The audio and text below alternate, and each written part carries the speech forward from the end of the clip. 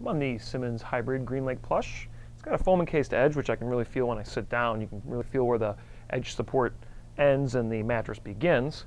It's got a pretty sponge-like feel overall, but you can really feel the coil system deep down. Lay on my back here. It's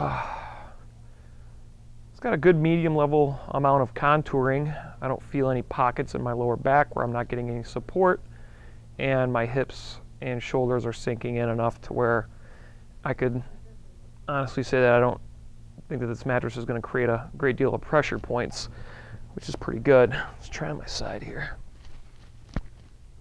Alright, so on my side, again, I can feel it contouring to the center mass of my body, my rib cage.